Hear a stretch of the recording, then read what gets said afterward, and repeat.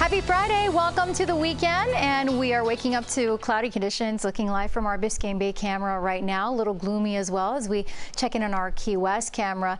Thanks to our weather watcher Marcia Axelrod for sharing this view of Aventura. She's also reporting mostly cloudy skies, as you can see, trying to find the sunshine here, but starting to peek out there a little bit, right? As we look at the radar, it is active in spots. Not everyone is dealing with the rain, but we have had plenty of rain throughout the night and earlier this morning. Some of the roads are wet. Give yourself extra time and make sure that you hang on to the umbrella, as we are going to see the potential for some of these passing showers, and even a few thunderstorms have been firing up so far this morning. Right now in Broward County, looking at the rain in Oakland Park here around 95, going to be a little slick. Lauderdale Lakes, Tamarack, Margate, Coral Springs, and Sunrise. Everything is moving in off the Atlantic from the south and east to the northwest, so I am going to closely monitor all these thunderstorms that are just off to the east and offshore. Deerfield Beach starting to see some of that rain, but yeah, a lot of lightning with these thunderstorms that are now beginning to push onshore and will continue to slide towards the northwest. Weston, Southwest Ranches also dealing with the rain, and then in Miami-Dade County we head south towards Homestead, Princeton, Cutler Bay, and that's where we're seeing some moderate to heavy rain and some lightning close by too. And of course, always a reminder, when you hear thunder roar, you want to head inside, head indoors.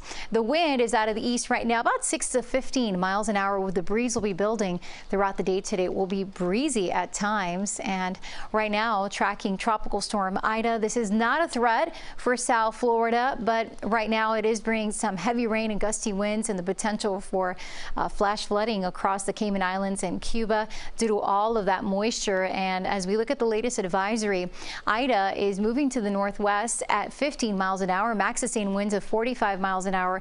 It's actually strengthened as the center is passing over the Cayman Islands and forecast to move over western Cuba later today as a tropical storm, and hence tropical storm warnings are in place there and for the Cayman Islands.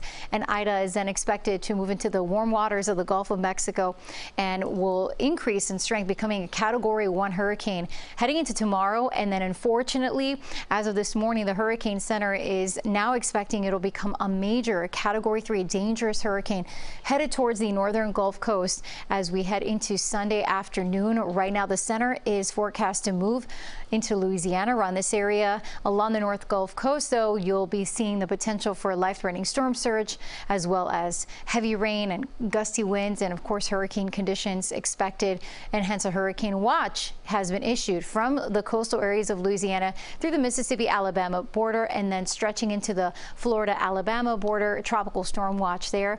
The reason that it's not headed here is because we have this high pressure system that's blocking it and steering it away from South Florida, away from our state, and pushing it towards the northern Gulf Coast. So for us today, breezy sun, some quick showers, as the future radar showing us the bulk of the action will likely be in the morning, where we see these on and off again showers and a few storms, but then in the afternoon they're carried inland into the west coast. Small craft should exercise caution. Choppy on the bay, seas 3 to 5 tonight, some spotty showers, warm and humid. So as we head into the weekend, we'll be watching Ida moving off to our west into the Gulf. We'll see a mix of sun and some spotty storms, and highs remaining near normal around 90.